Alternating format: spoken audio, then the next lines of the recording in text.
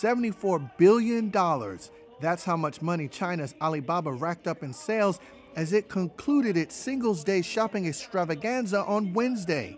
Spread across 4 main selling days this year, sellers on Alibaba's platforms saw 21 times as many orders by value as Amazon's 2-day Global Prime Day last month.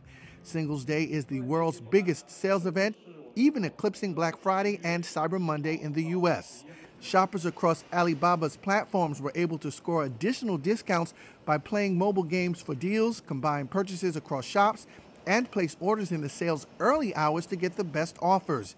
Economists watch Singles' Day with a keen eye to gauge the health of the Chinese economy, which has snapped back sharply after the health crisis dampened economic activity earlier this year. Singles' Day was launched in 2009 and is usually a glitzy one-day event with live performances by celebrities. Wednesday's big haul might take some of the heat off Alibaba as far as investors are concerned. The stock plunged 10% on Wednesday during the Asian trading day after China published draft antitrust rules cracking down on internet platforms. But shares traded in the U.S. only fell fractionally.